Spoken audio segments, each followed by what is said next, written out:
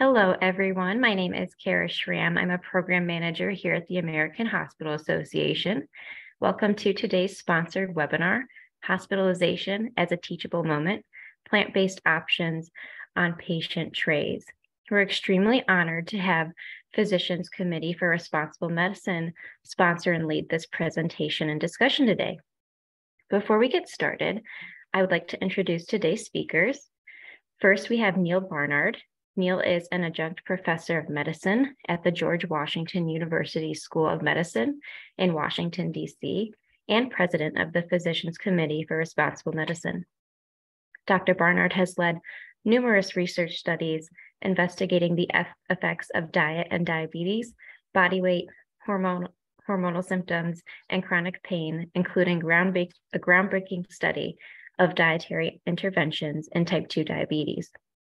This was funded by the National Institutes of Health that paved the way for viewing type 2 diabetes as a potentially reversible condition for many patients.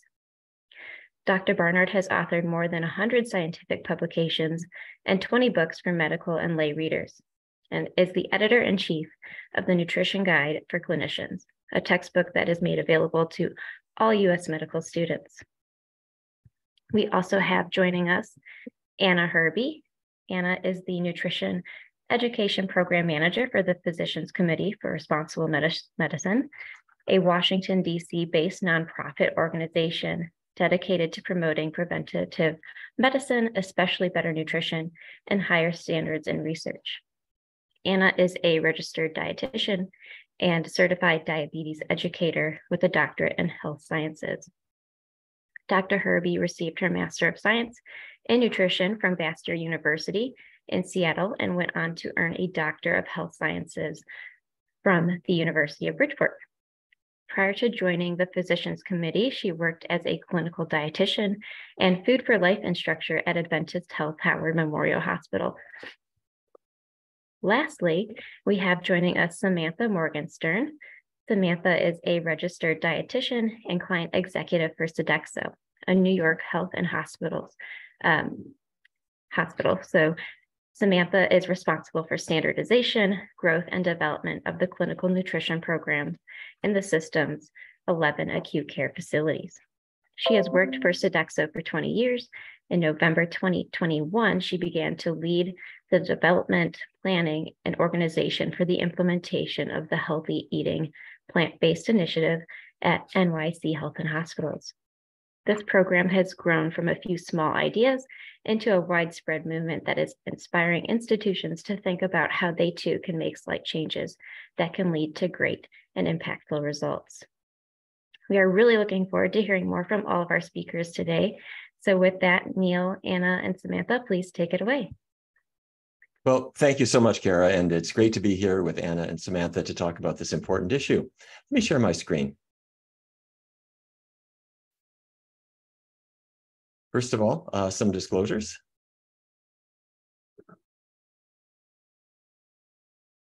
Let me talk about cardiovascular disease. And the reason is that this is the cause of death of most Americans. The artery at the top that you see has those nice red blood cells carrying oxygen through a wide open artery, but the middle artery has what looks like a blister in it. That's an atherosclerotic plaque that comes from having too high of a cholesterol level. And at the bottom, that plaque has ruptured, causing a complete blockage of blood flow. So when the blood flow stops, you have a heart attack. So this is what we're dealing with. But researchers have looked at the role of food and other lifestyle changes in seeing if we can change that scenario. And the power of food has really been remarkably demonstrated. Let me start with a brief description of Dr. Dean Ornish's groundbreaking work that was published in The Lancet in 1990. He wanted to see not if we can just prevent a heart attack, but could heart disease be reversed? In other words, could that ugly looking artery at the bottom be opened up to look more like that healthy artery at the top? And he wanted to do this not with surgery, not with medications, but with lifestyle changes. So he recruited people in the San Francisco Bay Area who had angiograms and gave them an experimental program with 4 steps: vegetarian foods, Why vegetarian? Because we're avoiding cholesterol, avoiding animal fat. Okay, makes sense. Half-hour walk every day. Manage stress, which is why he didn't do the study here in Washington, D.C., where I live, and avoid tobacco. That was the whole program. There was no use of medications, not even cholesterol-lowering drugs. But after a year's time, remarkable things occurred. Cholesterol dropped, LDL cholesterol dropped, and quite significantly. Your average person lost 22 pounds without counting calories. And when the angiographic findings were compared from baseline to 12 months, you could see an opening of the arteries in 82% of participants, again, without surgery, without procedures, without medication. So to show you what this looks like, this is a slide that was given to me by Caldwell Esselstyn, a surgeon at the Cleveland Clinic. And this is the left anterior descending artery of another surgeon. Yes, that diseased portion in the middle of the artery there, that's atherosclerotic disease. It was too extensive to be stented, and he could not tolerate drugs, statin drugs. So with not much other option, he went on a totally plant-based diet along the lines of what Dr. Ornish was using. And here are the results. Now, if you're having any challenge seeing that right-hand picture, let me encourage you to minimize the little photo strip there or drag it out of the way, because what you could see is that the body is healing. That artery has opened up to a substantial degree, which is very impressive. Okay, so what's this all about? Well, when we look at the difference between an animal-based diet and a plant-based diet, we learn some things. So here are animal-based foods. And in that middle column, you see cholesterol. In the right-hand column, you see saturated fat, which stimulates the body to make more cholesterol. And you see in beef, chicken, salmon, cheddar cheese, eggs, they all have both of these. But in plant products, you see something different. No cholesterol at all, almost no saturated fat. There are some exceptions like coconut oil and palm oil, but by and large, plants have a much healthier cardiovascular profile, if I can put it that way. So take a look at something like salmon, which people imagine to be a healthy food. Well, you can see why they would say that, but when we look at its cholesterol content and the saturated fat content, it's more like beef than it is like broccoli. And some foods like cheese have quite a lot of saturated fat in. All right, our research team here at the Physicians Committee was inspired by this and wanted to see what would happen if we tested a diet like this in people who didn't yet have any cardiovascular disease but were overweight. And what if we limited the intervention to just the diet part without the exercise or stress management? We brought in 64 women, all overweight, and we randomly assigned them to either a low-fat vegan diet or to a conventional diet. And the conventional diet was drawn from the National Cholesterol Education Program guidelines. It was a study using no exercise, just diet change, and it was a 14-week trial. Now, the study showed that both groups lost weight, but substantially more in the vegan group, about 13 pounds in 14 weeks, compared to about 8 pounds for the control diet. But what really matters is what happens over the years that follow. For the control group, they put that weight back on. For the plant-based group, the vegan group, they didn't. And the reason we are going to suggest is because you are not trying to starve the weight off in such a way that you'll have rebound weight gain later. No, instead, you're using a qualitative shift, changing the type of food you're eating, but still eating the amount that you would like to eat. Okay, so researchers have looked at different populations and looked at weight, the body weight in individuals following different kinds of diets. The Adventist Health Study, too, takes advantage of the fact that there are a lot of Seventh-day Adventists, particularly in California. They are almost entirely non-smokers and teetotalers and health conscious, so they become a perfect population to study. They vary in diet, and in 2009, the American Diabetes Association published these data, showing that among non-vegetarians, the average BMI was in the overweight range, 28.8. But as you got the animal products out of your diet, people had lower mean BMI values, especially the vegan group, which was more than 5 BMI points below the omnivores. They were at that healthy range, 23.6. But the reason that the American Diabetes Association published this was not because of weight. It was because of diabetes, common in meat eaters, rare in vegans, 2.9%. Very impressive differences you can see.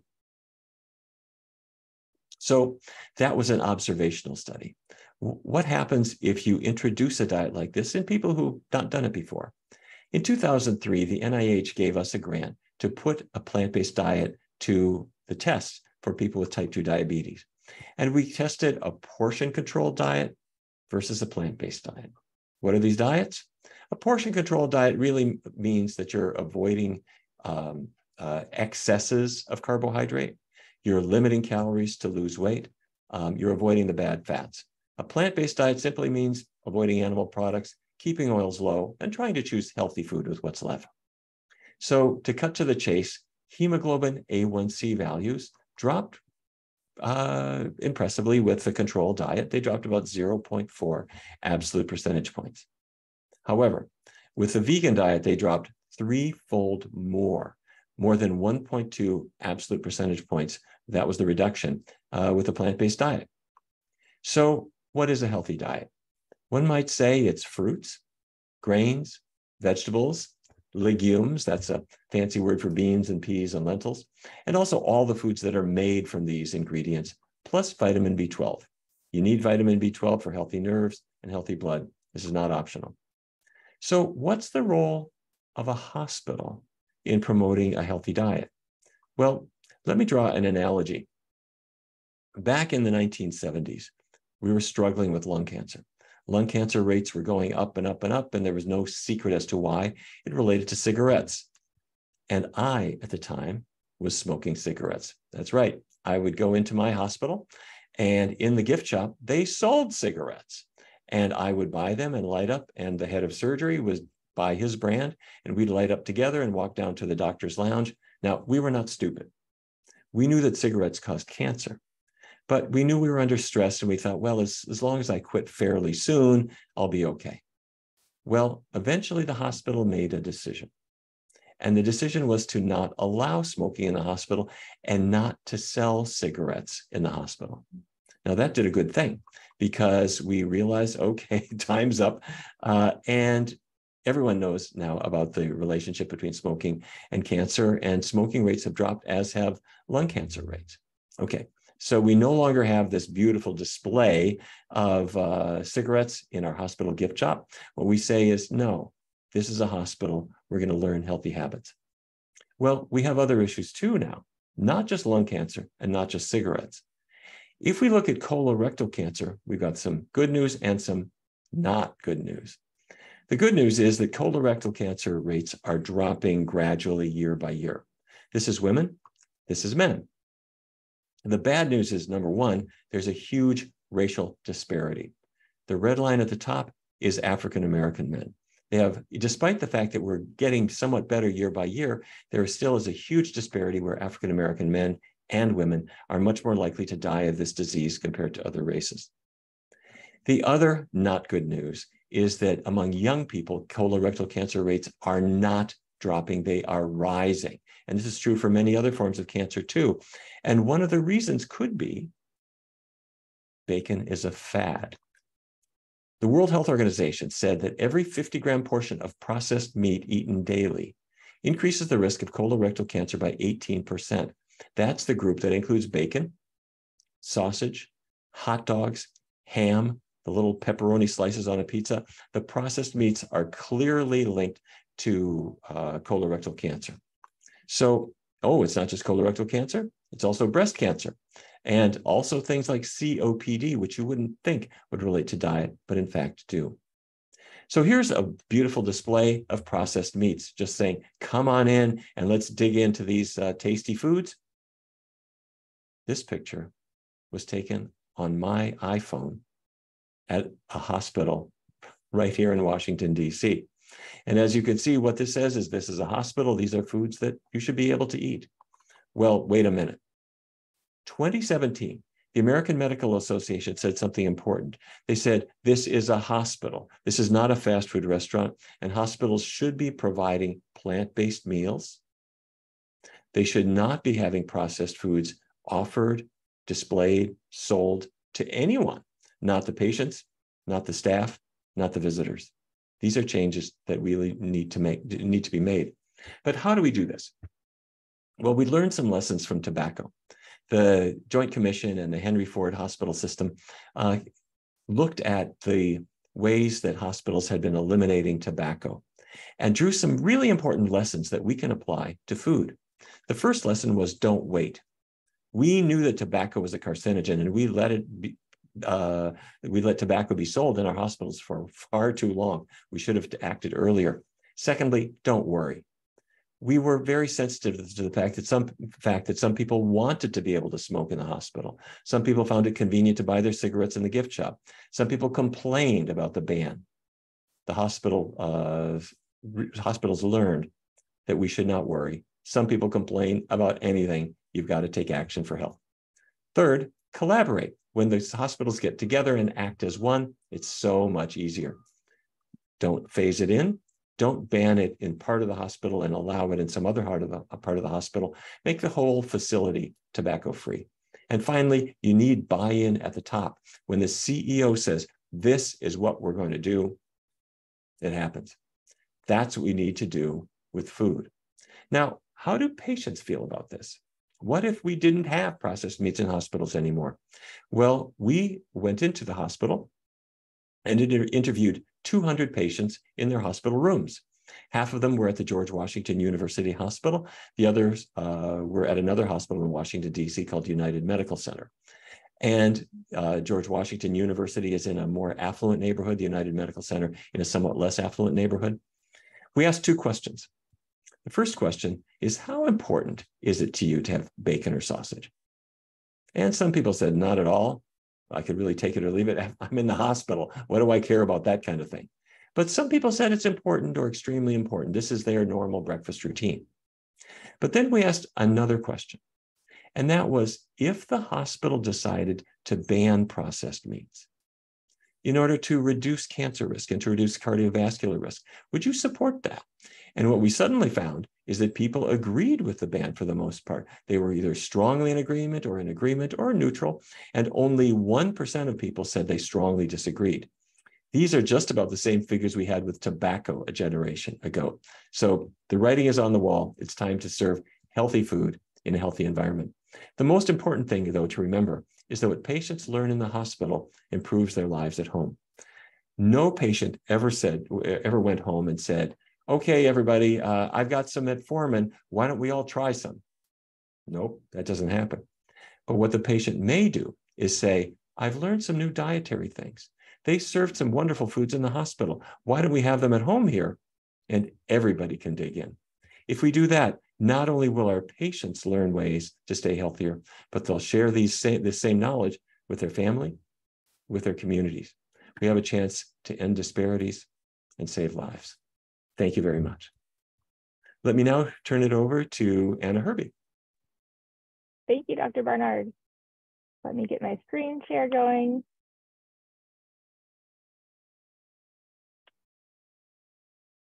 All right, so I am Anna, and I'm a registered dietitian and diabetes educator and the nutrition program manager at the Physicians Committee.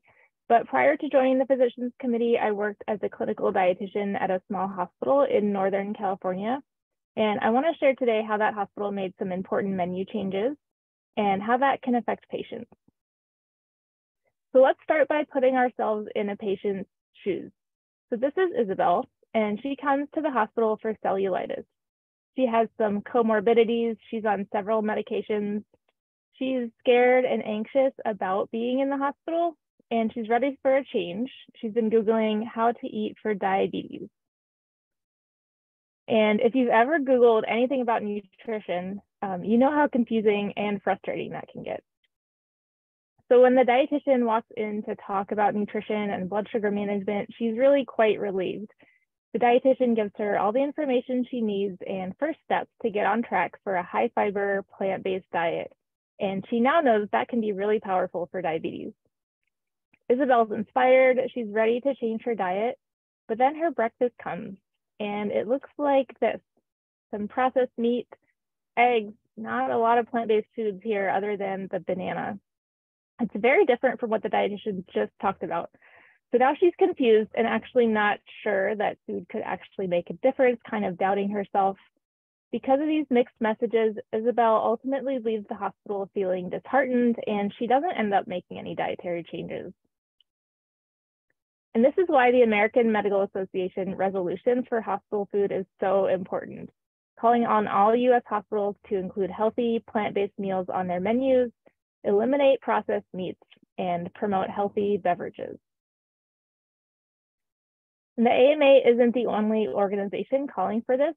Plant-based meals are required by law in both California and New York, and the American College of Cardiology recommends plant-based meals to be served in hospitals, and then highlights hospitalization as a teachable moment. So here is Adventist Health Howard Memorial Hospital, where I had the opportunity to work for 4 years. It's a 25-bed critical access facility in Willits, California. It's a few hours north of Sonoma. Howard Memorial has a great reputation for tasty, wholesome hospital food, and it's in alignment with the AMA resolution. The shift towards offering plant-based options all started when the hospital changed from a set menu to a room service style menu. This allowed us to offer a wider variety of meals, and our chef and dietitians made sure this new menu included plant-based options. So with this model, patients can really order any kind of meal they want, any time of day, within the operating hours of the kitchen. And in the process of making a new room service menu, we did some recipe development. Our executive chef worked to standardize a handful of recipes that got added into our nutrient database, which is Seaboard, and then printed on the patient menu. Our original menu included icons next to the meals that were plant-based, indicating they're a healthy option. So here are a few of our favorite menu items. For our breakfast, we have oatmeal, but pictured here we have a homemade granola, and then we also have a power porridge, which is a hot cereal. It's made from brown rice and quinoa. We have this wonderful vegan pancake recipe with bananas and walnuts on top. It's a very popular choice. And then we have a tofu scramble full of veggies with a side of fresh fruit. Some lunch and dinner options that patient can order from our menu include veggie tacos, our house-made black bean and quinoa patty with a side salad, and then a brown rice veggie stir fry. So I will make a note that the majority of our patients don't come to the hospital looking for plant-based options. They come in, they're expecting the standard American diet. And where these options really come into play is when they learn that the reason they're in the hospital could be related to their diet. So our dietitians will talk with them, go through the list of plant-based foods that they should increase in their diet. And these foods are right there on the menu for them to try. We even have some plant-based desserts, including chocolate cake, carrot cake, and of course, fresh fruit. Just like the pancakes, the carrot and chocolate cakes are by default just free of animal products. Patients order them because they just want a dessert. They're not necessarily knowing that they are plant-based.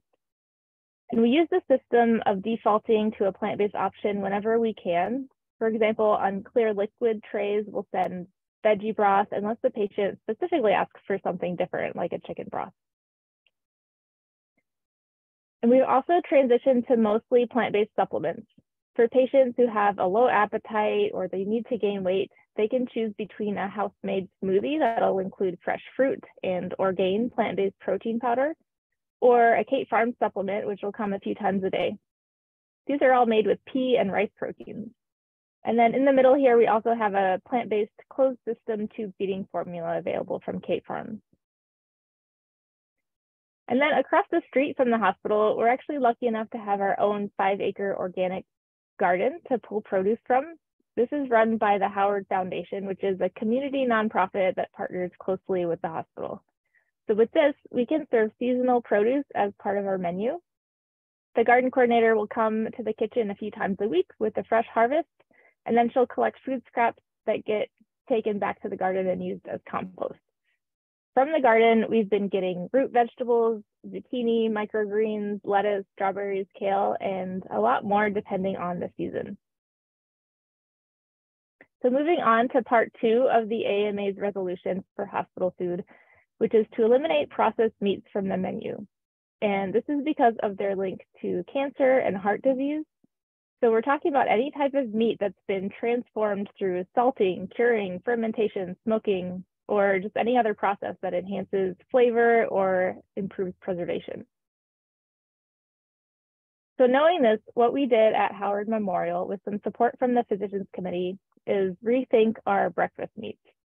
With the new menu, we have options like pancakes and power porridge that'll crowd out the breakfast meats on the menu, but we also looked to directly replace these meats.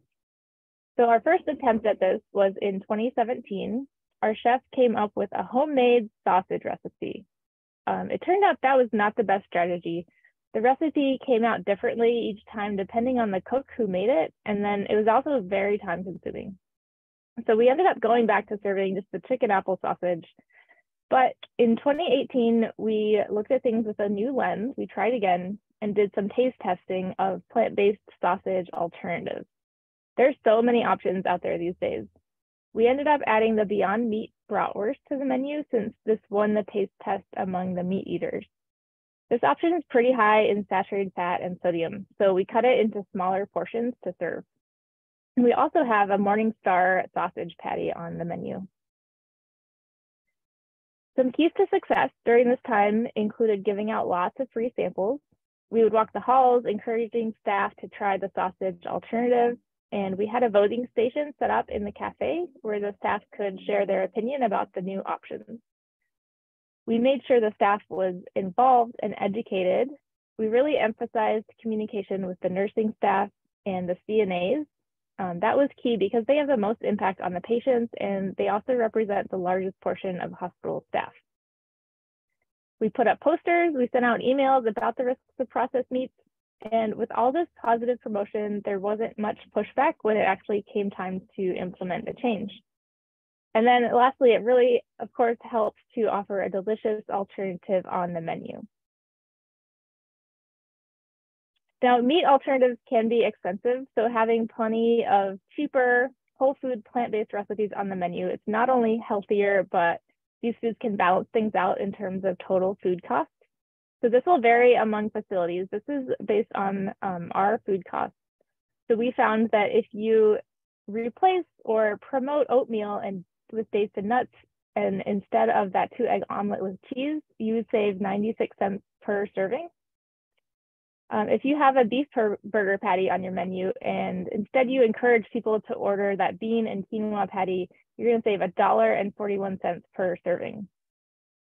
And say there's a chicken stir fry on the menu, you swap it out for a tofu stir fry, you save 64 cents per serving.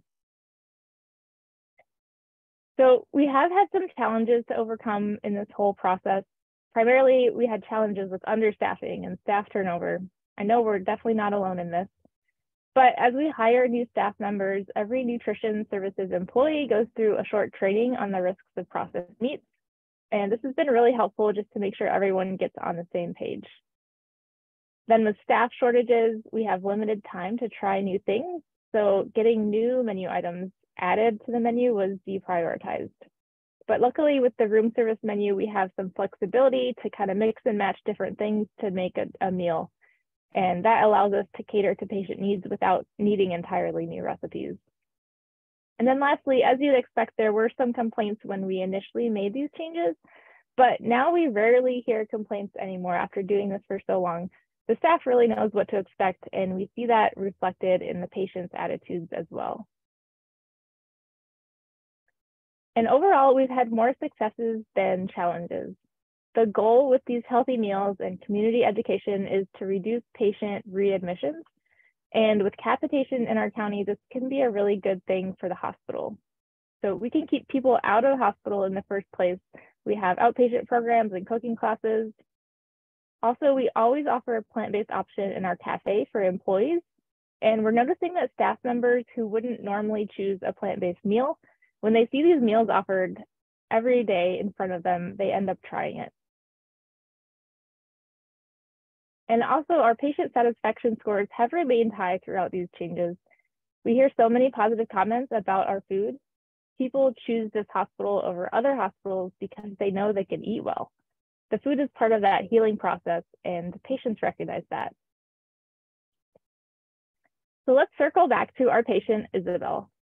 Imagine if instead of being offered eggs and bacon after her RD consult, she was given oatmeal pancakes with bananas and walnuts. Then she had a black bean burger for lunch. And so she learned that eating healthy can also be tasty. She left the hospital feeling inspired instead of confused. She followed up to attend the hospital's cooking classes. And because of this experience, she's made lasting changes in her diet. She's reduced medication needs and lowered her A1C. So to summarize here, we have a real opportunity with patients who are in the hospital to help them make important changes in their lives. Patients see the food on their trays as examples of what they should eat, and we don't want to send the wrong message. When hospital patients are looking for help and information on how to get healthier, food can be a pathway for lasting change in a person's life. So if you'd like to get started implementing the AMA guidelines at your hospital, here are a few simple steps. So first, you want to connect with allies who also want to see menu changes at that hospital, whether it's fellow healthcare providers, dietitians, staff, or administration. You can share resources and information with your colleagues so they understand the importance of these changes. And then it's just about picking some new recipes or easy swaps and then share them around. Once you have the best options, just add them to that menu. And then lastly, a strong education campaign will really go a long way for staff especially, but also patients to get on board with these menu changes. So if you're looking to upgrade your menu, Physicians Committee is here to help. Here we have some examples of recipe ideas. We have some handouts that we can share. We can provide marketing assets that'll help with education for staff and patients. And we've collected a book of recipes here on the left from the West Coast Adventist Health Hospital System. And then on the right, we have the Physicians Committee's Healthy Food and Healthcare Toolkit, which is a great starting point with tips on making changes in hospital food. You can find these resources online at makehospitalshealthy.org. Our organization, Physicians Committee, can also do consultations. We can do lunch and learns, grand rounds, and just provide ongoing support to clinical and food service staff who want to make these changes. And this is all free of charge. So here's how you can contact me. Thank you so much for your time today. I'm going to pass it over to Samantha. She's going to share about New York Health and Hospitals. Thank you so much, Anna. Let me share my screen.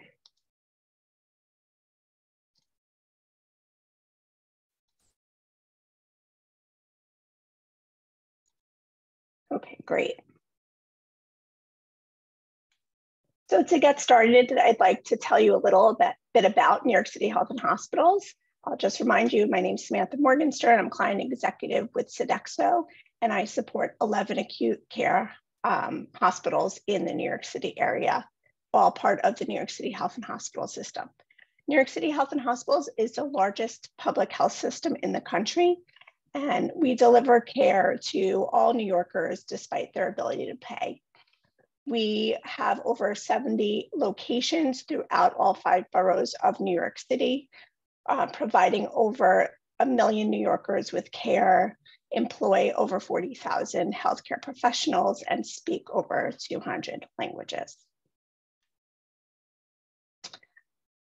A little bit about the mission and vision and values of Health and Hospitals, which is really built on 5 core values: integrity, compassion, accountability, respect, and excellence.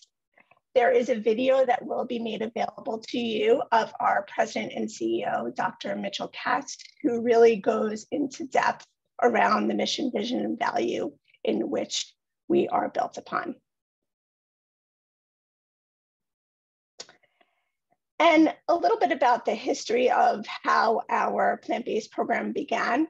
So in 2022, Dr. Katz participated in the United Nations Climate Change Conference, and he made a pledge and a commitment to lower carbon emissions, utilizing the organization of New York City Health and Hospitals. But prior to that, in January of 2019, we partnered with then Brooklyn Borough President Eric Adams, who is now the mayor of New York City, to make a Meatless Monday pledge. And this was really the beginning of our journey.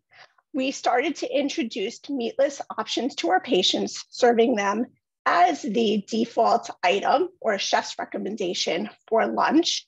And then we extended that option to our dinner menu. Some of the dishes that we served were garden bolognese, 3-bean chili, Moroccan chickpea stew, and cauliflower risotto. And these dishes were deliberately chosen because they are dishes that people are familiar with. Most people know what a bolognese is. Typically, it's made with veal, beef, pork, but of course ours was a delicious plant-based bolognese. And chili is also very comforting and something that people are familiar with. From the get-go of introducing this to our patients, we really did not have a lot of pushback because the dishes were delicious. And the thought behind making this offering at just one meal, again, was just the introduction of this idea, which of course was accompanied with a ton of education coming from our dietitians. We then started to think about how we could expand this program. And the thought process and expansion of this program really began in November of 2021. We sat down at the table as a team and decided how we were going to build the program. And we came up with these 4 strategic pillars in which the program was built. The science of healthy eating, which really focuses on the evidence, that all of which Dr. Barnard shared earlier in the presentation. Culinary Center for Innovation. So really looking at our culinary team and how they could bring their talent to the table and expand upon delicious flavor profiles that we know people will really enjoy. Patient and employee engagement. So making sure that our patients and employees were also part of the process in this implementation. And of course, community engagement to make sure that not only are our patients benefiting from this program, but our community and families at home. So as I just mentioned, we really started to develop the program in November of 2021. And phase 1 of the program was the launch of our plant-based lunch menu on March 1st of 2022. However, prior to the launch on March 1st of 2022, we took everything on the road. So we put together a comprehensive presentation where we went around to all 11 of our acute care facilities and explained the why. What are the benefits of a plant-based diet? How are we going to get our patients to accept these items? How are we going to educate people in our community and within our hospitals? And of course, we had everybody try the meals, which really sold all of the people that participated. We even took the meals to the patient units so that if there were frontline staff that were unable to attend our presentation, they also had the opportunity to taste the delicious food. And the thought behind that was making sure that all levels of employees could really be ambassadors for us in speaking to the reasons why we were implementing a plant-based meal as the chef's recommendation. So on March 1st, we launched this program. We also chose the month of March deliberately as its National Nutrition Month. So we had lots of celebrations and tabling events and marketing on our intranet and internet to try and promote all the wonderful benefits that Dr. Barnard shared with you earlier in the presentation.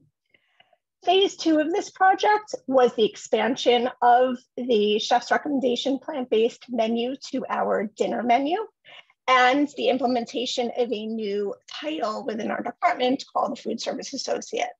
And this title was really important to launch while we expanded the program because it brought in that one-to-one experience for our patients. So our food service associates will visit all of our patients. They will not only deliver the meals to our patients, but they will also be the ones to take the selections for our patients. And then they will also visit the patients after the meal is served to find out what they liked about the patient and get some real-time feedback. Of course, they will provide service recovery as needed, but the whole point is to be able to have that one-on-one conversation with the patient and provide them with any information that they may have or questions that they may have about the dish. On their iPads in which they take the selections, they have pictures of the dishes so that when a patient is a little bit on the fence about asking for that dish, the FSA has lots of information to share with them, not only the picture, but they also have scripting, ingredients, and a brief description about each dish. We then moved on to phase 3 of the project, where we started to introduce these items in our 5 post-acute care facilities. And of course, our residents live in these facilities. So we are introducing them, but we're also presenting them to resident councils, which are councils made of residents that live in our facilities, to make sure that, again, they're part of the process, that they can give us feedback, explain to us what they like or don't like about the items to make sure that we get great acceptance.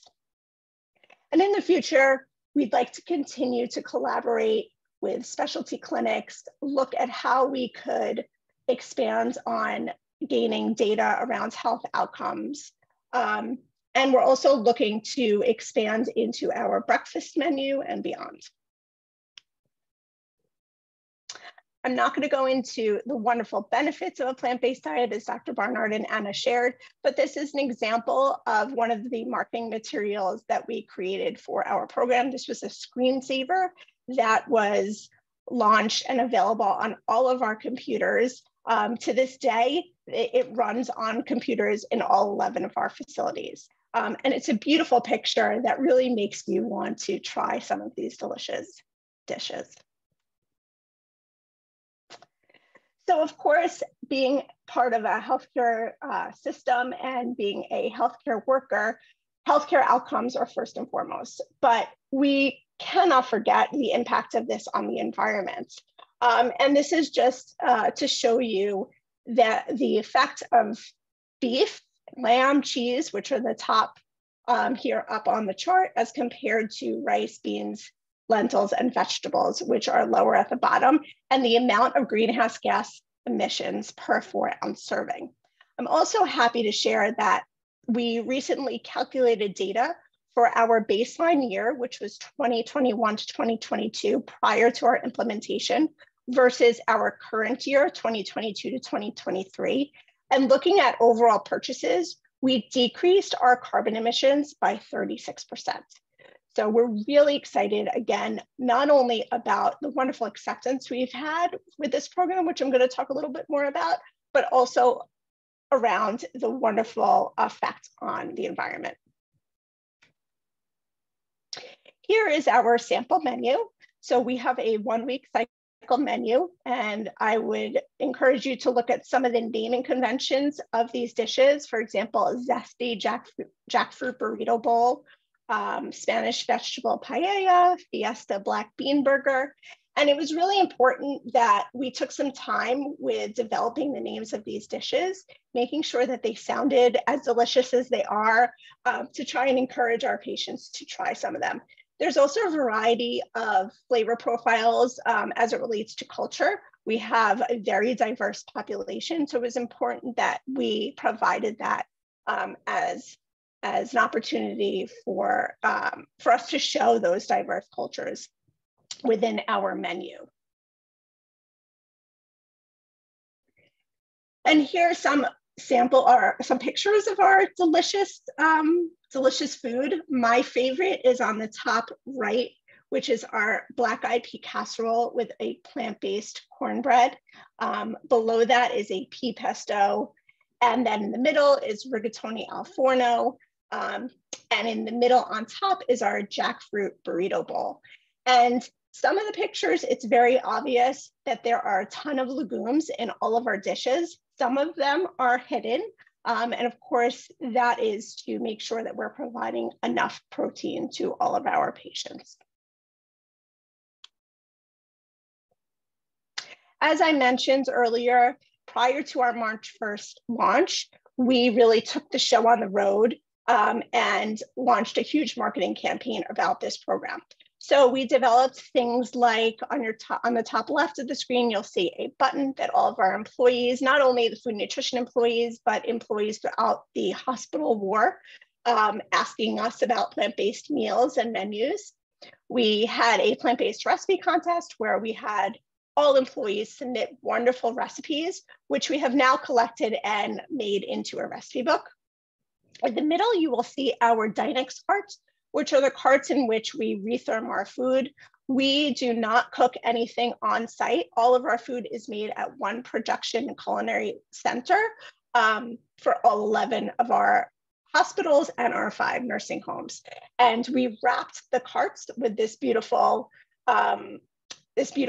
banner that we created to really market this project. These carts roll down main corridors of our hospitals and of course are in our patient units. So it really became a talking point or an opportunity for people to stop and ask us, what's this plant-based thing all about? And then you'll see some pictures of us, of our team at our roadshows, really having some great engagement around the topic. And some more collateral that we developed. We have a welcome letter that goes into all of our admission packets that talks about a plant-based diet and how you can get started on a plant-based diet. We have, we have some frequently asked questions. We also developed some table tents for each of our dishes. So you'll see our Sancocho table tent in the middle there, which of course shows the dish, but it also talks about the wonderful nutrients and micronutrients that are contained in some of the ingredients. We also have recipe cards available for our patients while they're in the hospital and upon discharge that is broken down into smaller servings so that if you tasted something delicious in the hospital, you could then take it home and make it for your family. And a lot of our success has also been attributed to our leadership. It is wonderful to have the support and the backing and the inspiration of Mayor Eric Adams. If you've ever heard him speak about his lifestyle journey, it's just truly inspiring. And if you haven't, I would encourage you to Google him and you will find this inspiration from him sharing how he really changed his health and his lifestyle from moving over to a plant-based diet. Here is a beautiful picture of our food service associates, and you could see in some of them are wearing our buttons. And it was really important for us to make sure that they really enjoyed what they were doing and that they found pride and they were able to really tell the story. They see our patients and speak with our patients probably more than any other employee during their stay in the hospital. And we wanted to make sure that they were providing a really great experience for our patients while providing really healthy food and delicious. And of course, really important is how we evaluate the results. So since the beginning of this program, we have been collecting data. We've looked at acceptance, we've looked at uptake, and we've looked at satisfaction.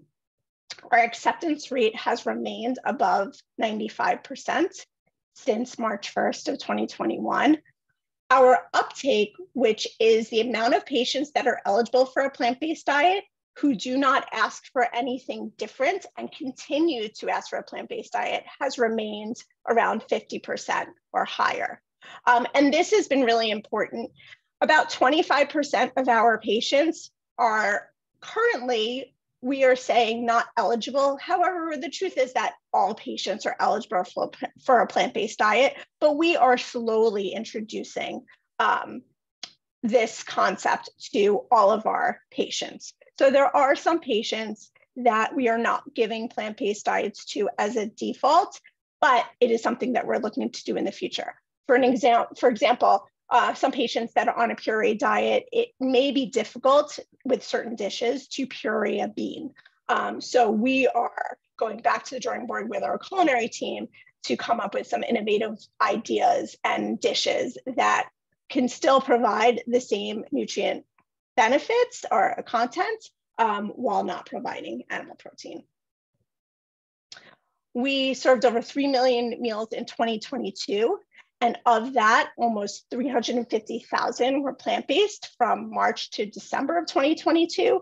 And we are projected to serve over 800,000 for this coming year. When it comes to cost, and this is a question that we get all the time, I think there are a lot of skeptics out there, knowing that when you go to the supermarket, a lot of your convenience items are much more expensive. But because we are serving whole food, minimally processed, plant-based items, we have found the complete opposite. So doing a comparison of our animal protein entrees to our plant-based protein entrees, our plant-based entrees, we found that we were able to save 59 cents per tray. And this number is ever evolving, of course, with inflation. In fact, looking at some recent numbers, that number seems to be even higher. So to summarize some keys to success that I'd love to share, it was really important for us to identify and partner with key stakeholders, identifying physician champions, nurse champions that could really speak to the message. Having a dietitian speak to a physician may not hit as well as a physician speaking to a physician, but I think, of course, we still have to tell that message as we are the experts in nutrition, but having those key champions has been invaluable. Getting buy-in from all levels within the organization, having the leadership support has also been tremendous, but having our frontline employees really understand the mission and the reason why we are doing this for our patients has also been incredible. And then having them adopt some of these changes. We've seen some of that as well. So not only are we having an impact on our patients, but also on our employees. Making sure you have the culinary talent. None of this could have been achieved without our executive chef team and his ability to really take some dishes that are typically made with animal protein and adjusting it to be completely plant-based. Focusing on the planning and development, so taking the time to really put together a business plan to ensure that you have a phased approach has been really important and can really help in the execution of a new plan like this. And trialing dishes, so getting feedback about dishes, having a library of dishes prior to launch of a program to get that feedback so that when you do finally roll out, it's not a complete flop and you do have great acceptance. We did do this as well prior to our launch, where we substituted some of our regular entrees with a variety of entrees that we serve today as the plant-based chef's recommendation. And we were able to then get some feedback prior to the launch to find out how our patients were going to enjoy the dishes. Collecting baseline data. This is something that is really important if you want to be able to show outcomes and show success and progression. Because we started really in 2019, we really have a plethora of data that we've been able to pull from, and that's been great to be able to tell our story. And finally, I'll end with, don't be afraid to start small. We have to start somewhere, and by introducing a change in one meal and then expanding to another meal and then beyond, eventually you'll get there. But this is just a great way to start to introduce, as Dr. Barnard said, some great changes that our patients can take with them when they are discharged from our hospital to their communities and families beyond.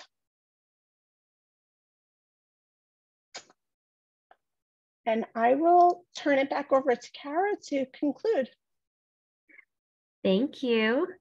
And thank you all for attending today's webinar. We hope you enjoyed the past hour learning more about this important topic. And I also want to give a big thank you to our speakers today. This was a really great presentation. And so with that, we'll adjourn and have a great day, everyone.